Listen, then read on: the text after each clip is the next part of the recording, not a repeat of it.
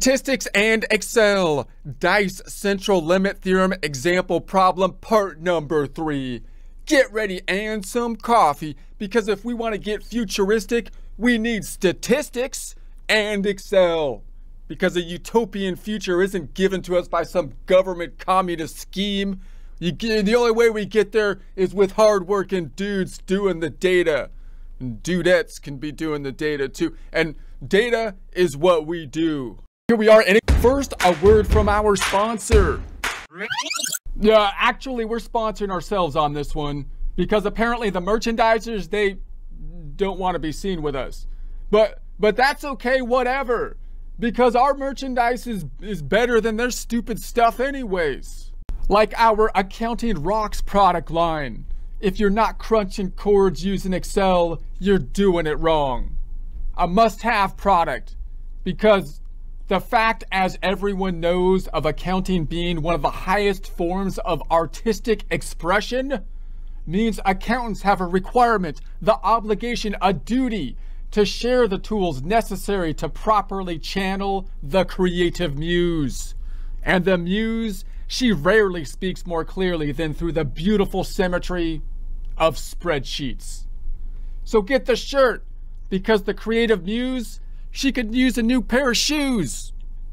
If you would like a commercial-free experience, consider subscribing to our website at accountinginstruction.com or accountinginstruction.thinkific.com. Excel, if you don't have access to this workbook, that's okay, because we basically built this from a blank worksheet but started in a prior presentation. So if you want to build this entire worksheet from a blank sheet, you may want to begin back there. However, you can start from this point, just constructing the tables as we go from here, or possibly just look at this from a theory standpoint related to probability or statistics more broadly. If you do have access to this workbook, there are 3 tabs down below. Example, practice, blank. Example, in essence, the answer key. The practice tab having pre-formatted cells, so you can practice the practice problem with less Excel formatting.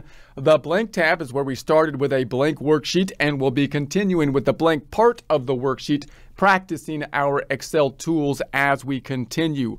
Quick recap of what we have done thus far. We're looking at concepts related to the central limit theorem, looking at a dice example, and you can kind of imagine a situation where we're going towards, in essence, infinite dice. That would be the entire population, and we're seeing what would happen if we take kind of like a sample of 1 dice, and then 2 dice, and then 3 dice, and so on and so forth.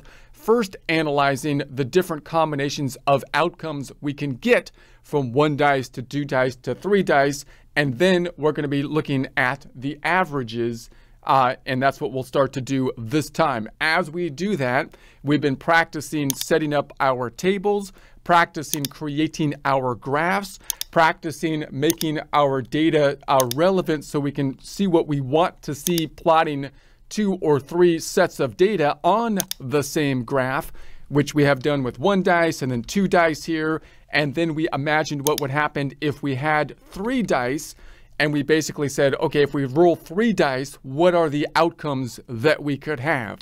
We summed up the different outcomes, and these are the outcomes that we can get to, and there are many different ways that we can get to those outcomes with 3 dice. And then we plotted those outcomes, and now we've got the 1 dice versus the 2 dice versus the 3 dice, trying to populate it in such a way that we can get the idea, the feel of the shape of the graph by making the same basic like area under the graph. And then we went to 4 dice and said, okay, now we've got a yellow die, an orange, a red, and a black, summing that up, and let's look at the results. This time we switched it to a line graph rather than a bar graph, so that we can then plot the data and we can see the shape that is taking place as we add more dice. Finally, we went to the green dice, so now we have 5 dice: green, yellow, orange, red, and black. And we took that data and then plotted our 5 dice data, trying to put it in such a ways that we can kind of equalize the data as we saw it down here, so it's out of the same total, so we can look at the shape of the graph. Okay, and we're getting to this more spread out type of nice shape of the graph, and that looks nice and everything, But we'd also like to think about taking the average number this time. And so that's what we're going to do in the next one. So we're thinking about taking like our samples here, 1 dice versus the 5 dice in a statistical situation, imagining basically like infinite die, for example. And instead of basically counting the different outcomes that can be added together with the dice, we're going to count the different outcomes and we're going to divide and we're going to get the average. So now we're going to be doing a similar process, but looking at the averages of the die. So let's start this whole thing over again, and we'll plot out the graphs, and we'll see the shapes as the shapes of the graphs change in this analysis. All right, so let's first think that if we have 1 die, obviously we only have 1 die, right? We don't have an average there. So let's think about starting with the 2 dice situation. So we have 2 dice average. That's our header. Let's make that black and white up top. We're going to go to the Home tab, font group. We're going to make that black and white. Now we've already done the different combinations that we can have. We did that over here. So I will just copy and paste it. So I'm going to say over here, we have the red and black dice that we summed up, and we said we can have, this is one way we can think about it. We have the 1 through 6 opportunities on the red die, and let's just put a 1 next to that for the black die. And then from all the 2 situation, we can have a 1 through 6 on the 2. All the 3s, we can have a 1 through 6 on the 3. All the 4s, and so on and so forth. Let's go ahead and copy this. I'm going to take this whole thing and say, let's just copy it. And then I'm going to go back on over to the right. Boom, boom, boom, boom, boom, boom. And we'll just paste it right there. Notice I didn't copy the whole column because if I copied the whole column, I would have to paste it in line 1. But I just copied the actual data so I can paste it right here, and it still fits.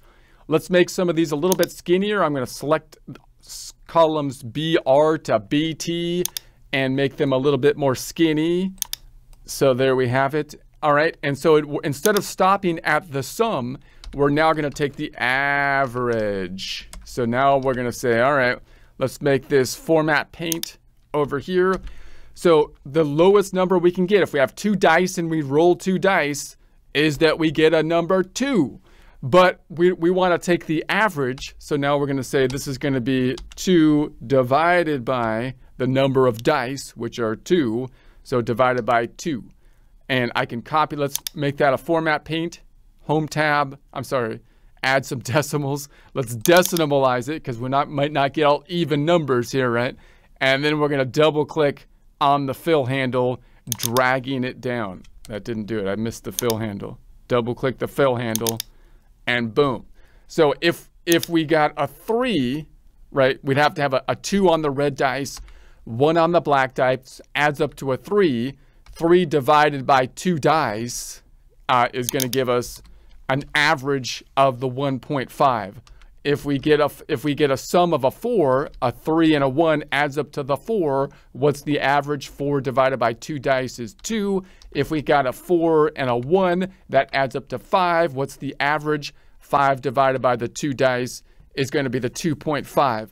Now, I listened to an online course that explained this in kind of a funny way that I thought was somewhat interesting. We can imagine, for example, these are the price of gas, he said. So we have the price of gas, and you're going to end up paying either $1 all the way up to $6 for the price of gas. And instead of just setting the price, you're going to roll the dice, right? So you're going to roll the dice, and the question is, what are going to be the odds that I go in, I get a gas for $1 versus I have to pay $6 if I have to choose my gas and then roll the dice in order to pay, see how much per gallon I'm going to have to pay for the gas, right?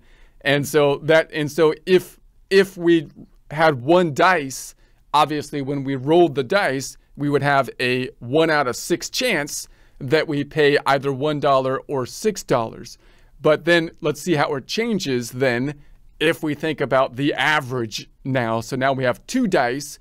Obviously, instead of us saying adding the 2 dice together, which means we would end up paying like $12. We can't pay $12. That doesn't make sense.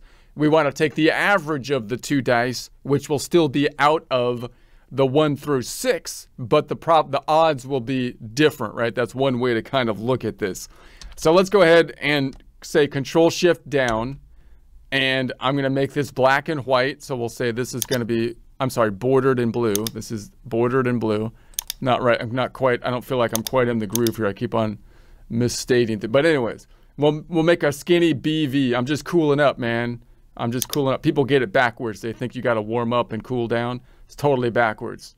You got to cool up and then warm down when you're ready to stop. So we're just cooling up right now, man. We're just cooling up. So now let's say this is going to be the bends.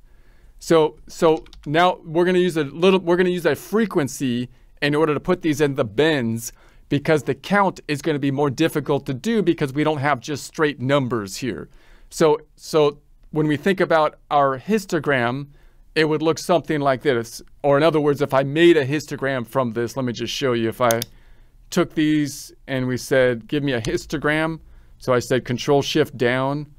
Let's go back up and let's just go to Insert and then Charts. And then we're going to make a histogram. Boom. So there's going to be our histogram. And then I can say this is for 2 dice. 2 dice.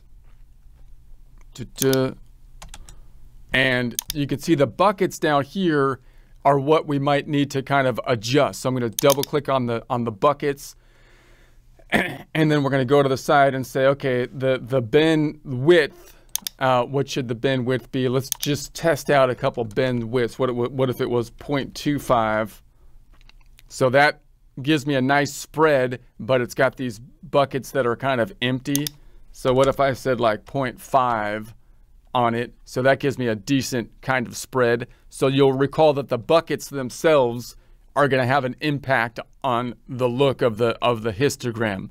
So that's nice, but I'd also like to make my own kind of histogram, because I can plot then different data points on top of it as well. So there's pros and cons to using this histogram tool versus us making our own bends. So let's think about our own bends, and let's just make the normal bends with whole numbers.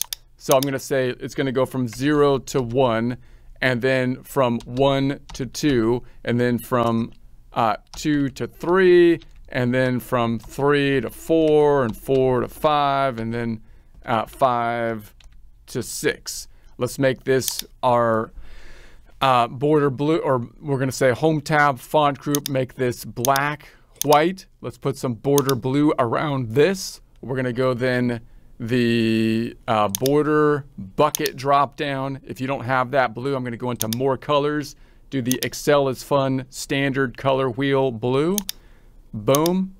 Again, he kind of went to the green, the Excel is fun guy, but I still like the blue. That's his, I still call it the Excel is fun blue, in honor of the Excel is fun guy, who's the Excel champion of the world, as far as I am concerned.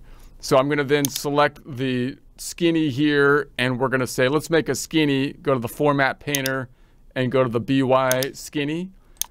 And so what I want to do with the frequency calculation is just all I need is the end, the end of the buckets. So this is the last number in the bends. So I'm just trying to get a feel, give you an idea of how this frequency calculation works, because it can be a little bit tricky. We could adjust the bends, by the way, of course, to make it 1 to 1.5 and so on and so forth. But I'm going to just keep it with the whole numbers. And then instead of doing a count function as we did before, I'm going to do a frequency calculation, which maybe I spelled wrong. Let me check the spelling.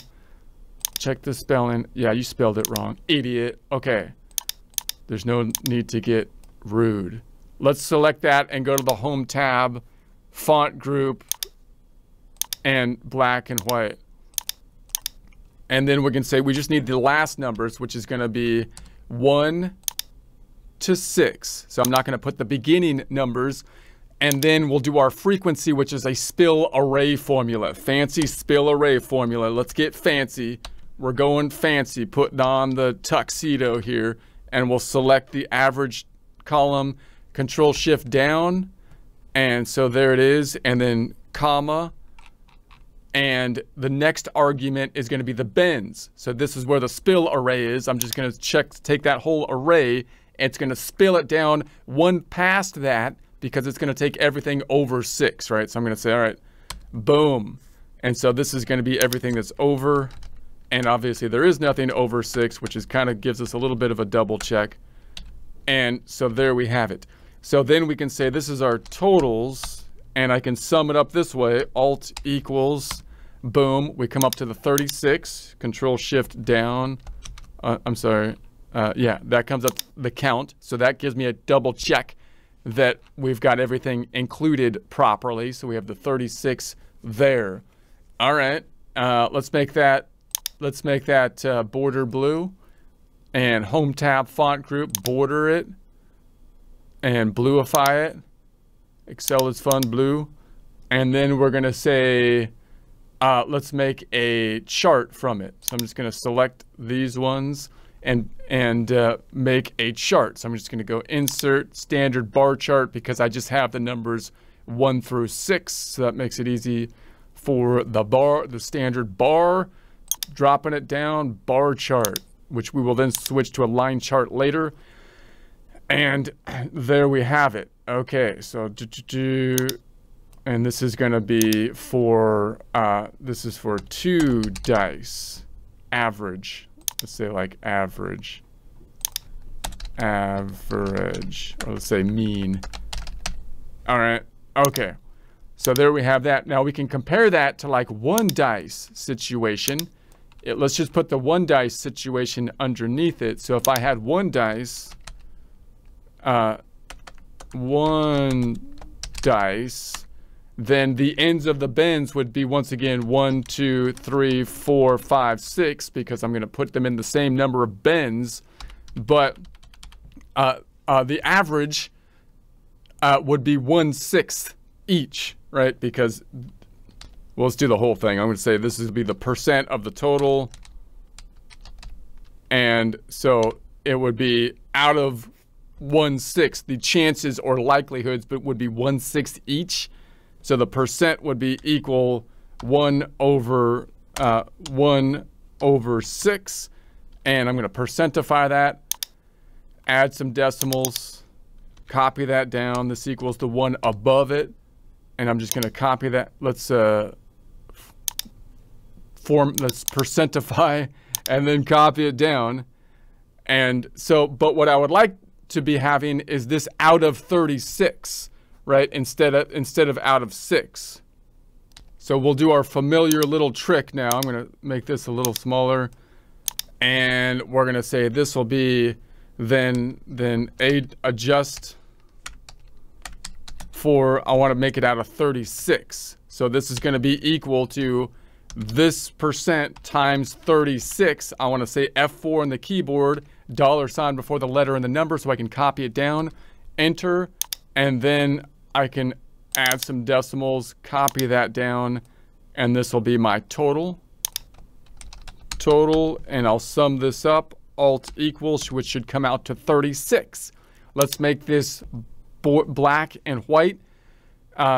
We'll make it black, white, centered. Let's put some blue borders around it, and then blue and bordered. Okay, so there's the 1 dice scenario. Let's add that to our chart up top. So what I need to do is add, I'm going to hit the plus button over here. I want to add a legend. So there it is, so I can see which data is which, because we're going to have 2 data sets. Chart design, and then data. And so the first one here, I want to change the name. I'm going to edit it, and I'm going to change the name to be 2 dice. And then I'm going to say okay. And then I'm going to add another range, which is going to be 1 dice, which I should say die. I'm not sure even how to spell die versus die. So whatever, 1 dice. You know what I mean. And then we're going to take this information, and then okay. So there we have it.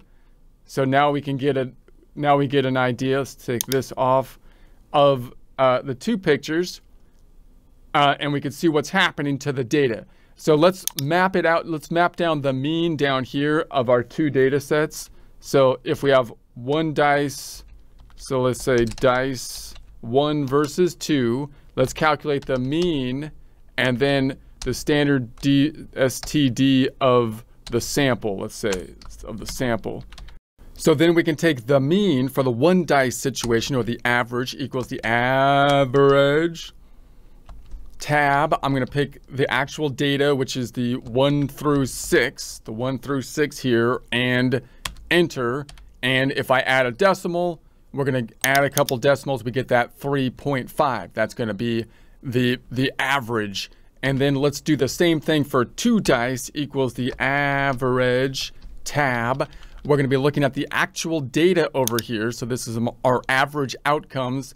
Control Shift down. And then I'm going to say enter, and we should get the same number. We're going to say it's still at the 3.5. What's going to be changing, of course, is the spread, which is measured by the standard deviation. Let's say this is going to be the standard deviation. I'm going to say of S for the sample. Imagine we're thinking about an entire infinite population of dice, and we're taking a sample of 1 right here, right? So we're going to say this will be of these, Control Shift down and Shift back up, and then enter. Let's add some decimals so we get a little bit more detail. 1.87. Let's do this one equals the standard standard STDV of S, the sample. And we're going to take the data over here, the actual data, Control Shift down and enter. So there we have that. Let's add some decimals. Boom, boom. And you can see that the standard deviation is going down. That's what we're going to expect to see basically as a trend, meaning the bigger the sample that we're going to get, we're going to imagine it's going to get to a more bell-shaped curve, which is going to give us more exactness around the mean, which in this case is going to be the 3.5. So what we expect to basically happen is we're going to see this kind of bell-shaped shape get more defined, and it get more peaked in the middle. And again, the characteristics of that bell shape can be quite useful for us from a statistical standpoint. So that's going to be one of the major functional benefits of this concept of the central limit theorem, especially when we're doing sampling type of situations, trying to do inductive reasoning about an entire population from some kind of sample from it. All right, so let's go ahead. Let's do one more here, and then we'll continue on. So let's make this one black and white here, black, white. Let's make these black and white, and so there we have it. All right, I'm also going to make this blue and bordered. Border blue. Okay, so let's do it. Let's do it again. So this time we're going to take our same data over. Well, let's put my header up top. Let's not get ahead of yourself. Don't get ahead of yourself. Average. Let's take 4 dice. 4 dice average, and make that a header. So I'll make this black and white home tab font group. We're going to make it black and white. Let's go find our data that we had with the 4 dice scenario over here. And that's going to be, is this with a 4 dice one? Actually, we're on 3 dice. Let's do the 3 dice one. Let's take this data for the 3 dice. We have orange, red, black, and then the sum. I'm going to say Control Shift down to go all the way down to the bottom, and Control C, copy. I will scroll back up and then go to the right, and I'll fix the header in a second because we're not on 4 dice. Again, I'm getting ahead of myself. You're getting ahead of yourself. And let's just paste it right there. Control V, and then change this to the 3 dice. 3 dice. Okay, so here's our dice. We've got the orange, red, black. The combos can be a 1-1-1, a 1-2-1, a 1-3-1, a 1-4-1, a 1-5-1, a 1-6-1, and then a 1-1-2, a 1-2-2. And you can see how we kind of put all the different combinations together, all the ones first for the orange dice, and then all the combos with a 2 for the first dice, and so on and so forth. Now we're going to be adding the column for the average, just as we did before. and we'll format paint this over here. The average is now going to be equal to the sum divided by the three numbers divided by 3.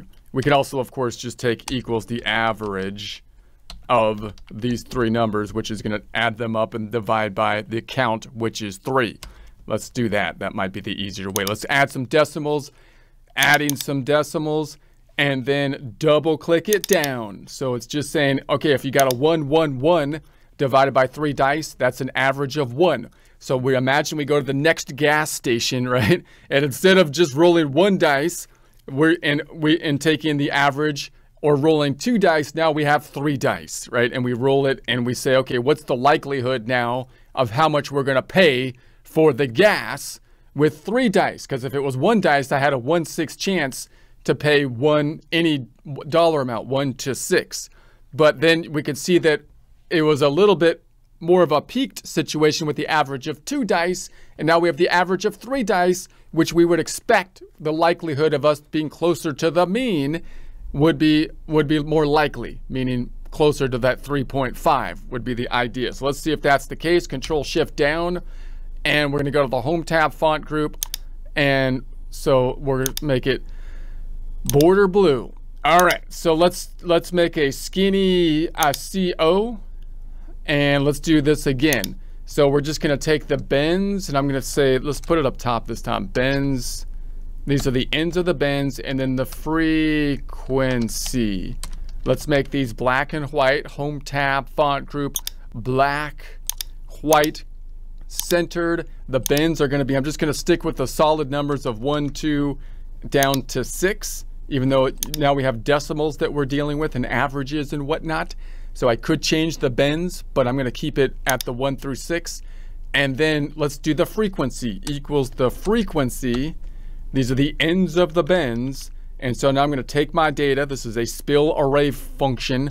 Control Shift down, Control backspace back to the top, comma, to get to the second argument, which are the bends. These are the ends of the bends. And then enter. It spills arrays it down. This is the amount that's over 6. There should not be any. That's kind of our check figure, getting a total of alt equals 216, which should be the total number of outcomes that we can get. Control Shift down, 216. That's the count of all of them, which you can also get to by just saying, well, there's 3 dice, which would be equal to 6 times 6 times 6, or equal to 6 caret, which is to the power of 3, right? 2 ways to get to that same number. So that's our double check. Looks mooey B to the end. Let's go ahead and select these items. Home tab, font group, border, and blue. So there we have that. Let's first think about the histogram. Let's say I could just make a histogram with this. Control Shift down and go to the Insert tab and go to the, is that Insert? Yeah, go to the Charts and add a histogram. Let's scroll back up before I add it because it's going to be at the bottom if I don't do that. And then we're going to go to the histogram. Let's put that histogram in. And we're going to say this is for the 3 dice. Now we can mess with the buckets down below and let's just play with them and see what would be a good bucket size. I'm going to go to my data axis and then my bin width. So we could say, like, what if it was like 0.2? Well, then we have a lot of, that looks kind of nice spread, but we got a lot of space in between the buckets, like 0.3. And that looks pretty nice, but you got this weird thing happening here, like maybe 3.5. And so that looks pretty nice, right? And then we also might add to these our data. So I could say right click on the data, add the data labels maybe. And so then it gives me my numbers. So we're about the 3.5. We're hovering around that 3.5 and we get this nice shape that we're kind of expecting to be happening as we go forward. All right, let's make our own histogram, but let's do it. We'll make the line chart and then we'll make it as a bar chart and then convert it to a line chart. So let's try that. So I'm going to say, let's take these numbers, and I don't need the 0, I don't think. And let's just go to Insert and we'll make a normal bar chart again. Boom. This is for 3 dice. Bam. And the numbers are just 1, 2, 3, 4, 5, 6. That's why that kind of worked. The numbering system over here is the same. So we'll just keep it like that. That's nice and easy.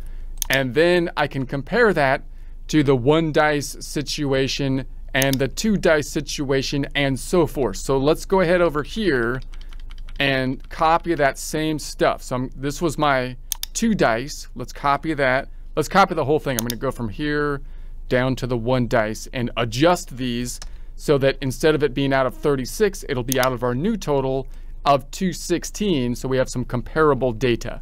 So I'm going to put that here, Control paste, and then I'll paste it 1, 2, 3 values only so that it doesn't, so that I don't get any formulas that might mess us up. All right, so then I'm going to say this will be the percent of the total, percent of total. And so our total is the 36. I'm going to say Home tab font group. Let's make it format paint. Let's take the 1 over 36.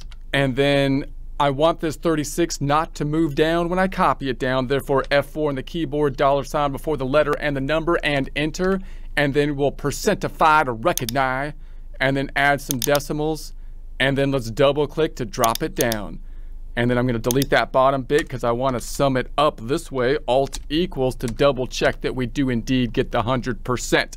Then I want to adjust it to make it out of 216 using the same ratios so that we can compare it and have the same kind of area under the graph, right? So I'm going to say this will be equal to the, let's do it this way, this times the 216. That 216, I don't want it to move down when I copy it down. Therefore, F4 on the keyboard, $ before the letter and the number, and enter. Add some decimals, boom, boom. Copy it down, double click to throw it on down. And let's go here and then center that, format paint it, take it to the right, Alt enter for the summing to get back to the 216. That's what we expected it to be. MUI B to the N, BN looks good. Let's make this Home tab font group bordered and blue. Let's do a similar thing to this one where I'm going to say instead of it being out of 36 now, I want it to be out of 216. And so I'm just going to say this is going to be equal to this times the 216. F4 on the keyboard, $ before the letter and the number, enter, double click to drop it down. Not to the bottom though, because I want to Alt enter on that one to double check my total matches up.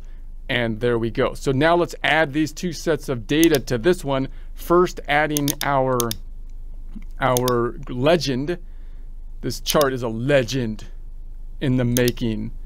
And then we're going to go to the chart design, data, and I'm going to edit this series first, edit it to give it a name, which I'm going to call 3 dice, and then OK. And then I'm going to add a whole nother set of data, which is I'm going to call 2 dice, and then make sure I go down here, delete the stuff in it, and then add the 2 dice stuff down here, not including the total. I'll just go down to here, that's all I need. And then OK, and then uno vez más one more time, adding another one with 1 dice, making sure to go down here and delete the stuff before you click away. And then we're going to pick the 36 and OK. Boom. And so there we have it. So now you can kind of see the comparison with similar numbers as we take the average. Now it's getting a little ugly with the bar charts, so let's convert it from a bar chart to a line charts. So I'm going to click on the chart design, change the chart type. Let's make it lines instead of bars. And so we can just go boom. Okay. So there we have it. So you can see what's happening here. And notice I'm still keeping the static 1, 2, 3, 4, 5, 6. If I changed the bends, you're going to get something a little bit more like that. So you can kind of play with the bends that you can play with. But the point is that you had something that was a little bit this one is a line, then we have something that's a little bit more spread out here, and it's starting to get more peaked, is what we're seeing on this one, and that's the general idea. So let's do the calculations. Say, okay, well, what is happening when we went from dice, from 1 dice to 2 dice to 3 dice? We have the mean, and we've got the standard deviation STD of, let's say, the sample. And so the mean, I'm going to say, of 1 dice is going to be the average tab of the actual data for 1 dice, which I'm just going to take the 1 through 6, Control Shift down, Shift up to not pick up the total. That's going to be, of course, the 3.5, adding the decimal to see the 0.5. We'll take the average here equals the average of the 2 dice. I'm going to look for the actual data, which you'll recall was over here with the 2 dice scenario. So I'm just going to pick up the data again. Here's the data for the 2 dice, Control Shift down, Enter, and once again, that should be going towards the 3.5, and then the 3 dice equals the average tab, and that's going to be the actual data over here that we took the averages of them. Control Shift down, Enter, and once again, you get that mean of the 3.5, but the standard deviations are going to change, equals the standard deviation of the population, the STD, hold on, yeah, that's right, of the population is going to be these for the 1 dice, or actually these 1 through 6, and then let's add some decimals, and then for the 2 dice equals the standard deviation of the sample dot S. I'm going to say for the 2 dice is over here with the actual data of the 2 dice, which is way over here, and I can say Control Shift down and Enter. So there's the standard dev for the 2 dice, and then for the 3 dice, the standard dev of the sample of the 3 die, actual data, Control Shift down, boom, and so adding some decimals, boom, boom, and we can see what's happening here. We have that same middle point, but the standard deviation is getting smaller, which of course means that it's getting tighter around that central point. We're looking at less spread that is happening. So if we were to roll 3 dice and take the average to pay for our gas, then if the 3 dice is going to give us a price that's more likely to be around the mean of the 3.5, whereas if I roll 1 dice or 2 dice, then I'm less likely to get that middle number, and I could win. I could get a lower number. I'm more likely to get a lower number, but I'm also more likely to get the higher number. So it's basically measuring how much confidence, or how much risk in this case, we want to be taking. Do we want to go to the gas station where you roll 1 dice, have a likelihood of getting a 1, but also a pretty high likelihood of getting a 6? Or do we want to go to the gas station that you roll 3 dice, where you have a much more likely probability of paying about the average price of the 3.5 and less probability to get that good price of 1, and or less probability of getting hit with that high price of 6, right? So so let's go ahead and make this home tab font group. Let's make this black and white, and then we can make these black and white, and then let's make this blue and bordered and blue. And I'll bring this one up a bit. So next time we'll finish it off with going from 3 dice to 4 dice and then to 5 dice. And as we do this, we'll kind of again practice our histograms, and then practice having multiple graphs on one space, and line graphs versus bar graphs. And then you can also imagine how you might change your frequency buckets if you wanted to change your graph that you have more control over with a line graph, or possibly using another graph format where you can plot the X and the Y's, which would be something like the scatter graphs over here.